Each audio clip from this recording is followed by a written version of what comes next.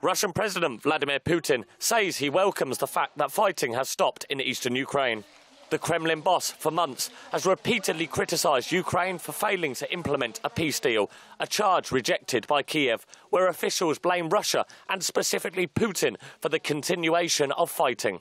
Ukrainian government forces and Russian-led proxies have blamed each other for repeated truce violations, but both sides have stopped shelling each other over the past 2 weeks.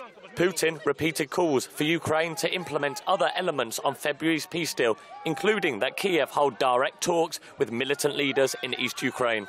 Putin denies annexing Ukraine's Crimean Peninsula in early 2014 and orchestrating the subsequent invasion of East Ukraine a month later.